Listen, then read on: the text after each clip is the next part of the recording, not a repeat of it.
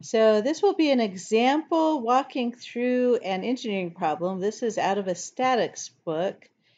And we'll be using, instead of the what if analysis, we'll be using a solver, which allows us to set more than one number to get the result. And what we're doing here is we have three cables holding down a balloon that has a buoyant force that's pulling up. And the question is, if we know the position of where these cables are tethered, so we know the direction of the tension in each of these things, we're going to add up all the forces at A so that they balance. So if we know that A is pulling up with, let's say, 1,000 pounds, right? It has to be large enough to pick up some people, I guess, in a big old basket. So if we have a force going straight up, we'll call this the y direction, going up in the direction of P of 1,000 pounds. Can we solve for the tension in each of these three cables? This will be a problem with three equations, three unknowns in statics, where you add the forces in the x direction, in the y direction, and the z direction to 0. And the first piece of this would be to split the forces into their x, y, z components using unit vectors. We do that by getting just the fraction in the x direction, the fraction in the y direction. So some of this is already set up for you in the Excel spreadsheet.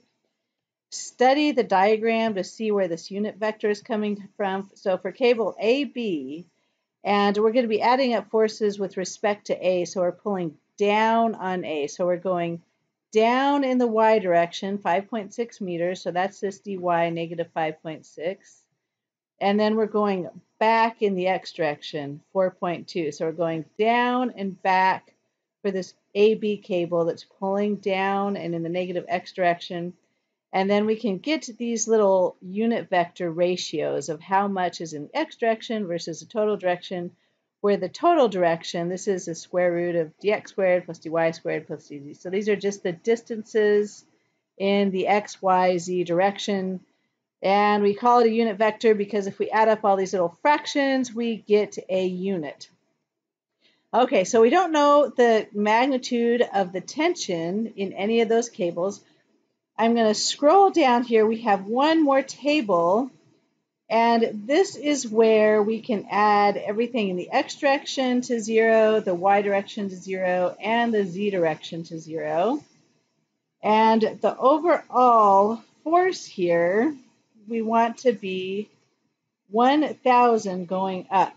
And so all of these cables should balance out this 1,000 force going up. And the balloon is not acting in the x or z direction, so we can also fill in some zero forces here. Okay, so for our forces, I'm actually going to go ahead and insert one extra little column here. If your tools ever disappear, you can pin them in place, or this little arrow. You want some more room on your screen to see your cells, you can change how these guys are displayed up here. So let me pin that in place for a little bit. So I'm going to go ahead and insert an extra row in here. Actually, let me undo that. I'm going to move this guy up. What I want to do is I want to fill in a row for the magnitude of the overall forces, and I'm going to start here with an estimate. Okay, so if this is going to be 1,000, I'll just put 1,000 in here, and this is going to be probably totally wrong, but that's okay. It's just a starting point.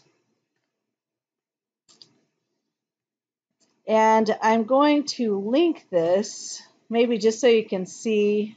I'll make AB 1,100, and this, you have to have a starting point to guess on these things.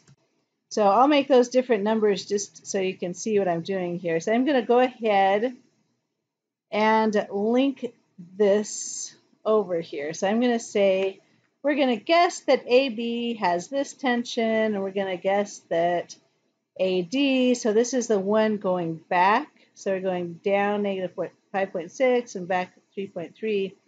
So I'm going to say, let's start this guy out at 1200. And then I'm going to start my AC out at 1300. And once we have that starting guess for our forces, I'll go ahead and I'm going to take these. Remember, F4 is going to hold this constant and multiply it by our unit vector. So that's going to give me the fraction of that force that's in the x direction. And if I pull that down, that will give me the x, y, z chunks of it. So that's the fraction in the y direction, and in this case, there's nothing in the z direction when it comes to AB.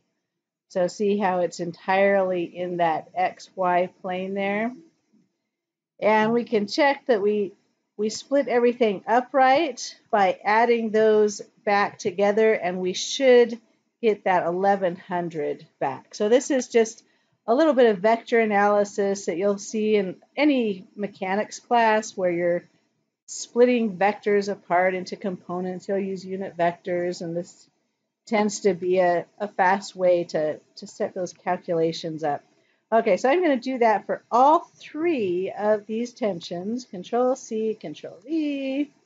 And here's my last one. And of course, remember I started out just guessing what those tensions were. So this 1100, 1200, 1300, that's not actually the right value, but we're going to guess. And we'll let Excel Solver actually take this and fix it. Okay, so we have our forces split into x, y, z components. The next thing I'm going to do is I'm going to put those x, y, z components into my table over here. So I'm grabbing here from AB. So that will be my AB. I'll grab over here for AD. And I'll grab over here for AC. So these are all linked to one another. I'm not typing in numbers here. I'm making sure that everything I do here is linked over here.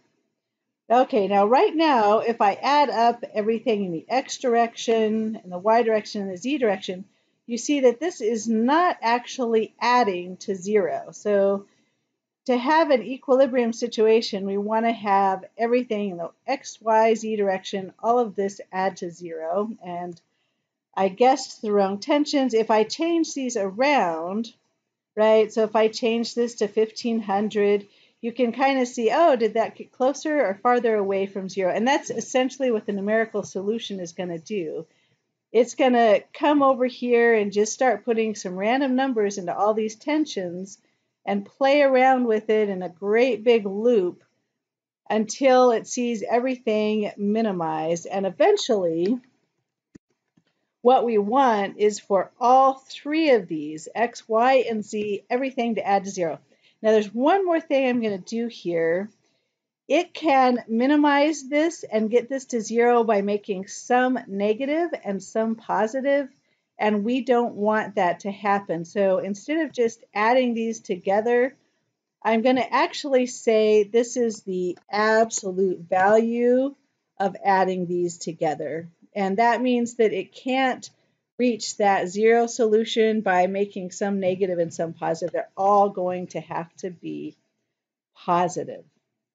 Okay, so this is going to be for our solver.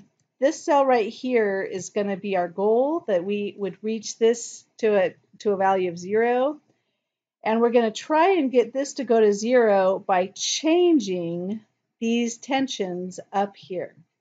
So now that we have all of our equations in there and everything set up, I'm going to go ahead and go over to data and use this solver. If the solver isn't popping up in your ribbon up there, you're going to go to File, Options, and let's see, Customize Ribbon.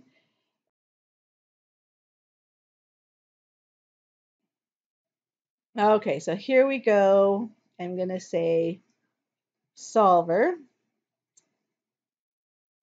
Set objective. So our objective, that's going to be this cell. And we're going to make this a minimum. We can set it to a value of 0, and sometimes if it can't get all the way to 0, that's going to be trouble. So that might be a little bit safer. And we're going to do that by changing the numbers in all 3 of these cells. Okay, so this is instead of just a little goal seeker, the solver allows us to put in multiple cells, and it's going to change the value in all 3 of these in order to minimize this. And again, the goal is to add the forces and everything adds to 0. So cross your fingers and let's go ahead and solve it. If this doesn't work, we will try to figure out some better starting values. So we see this is 100. It's still not down to where it could be. So let's go ahead and try this one more time. And let's go ahead and do a value of 0 this time. And one more solution. Oh, we got closer. There's 16. Let's try it one more time maybe. It has a limit to how many times it goes around the loop. Otherwise it could sit there for, infinity. So maybe we go back to minimize by changing these cells. So yeah, let it run a couple of times.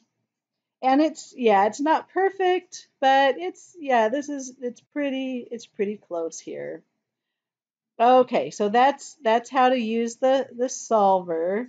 See if you can set this up. The second piece of this is to look at how those tensions are changing as a function of this upward force. And so if it wasn't 1,000, if it was 2,000 or 3,000, to create a graph with a trend line showing the magnitude of those 3 tensions and how that magnitude changes as a function of the buoyant force of that balloon. So this is a challenge problem, and if you figure this out and turn this in, I'll give you some good bonus points for that.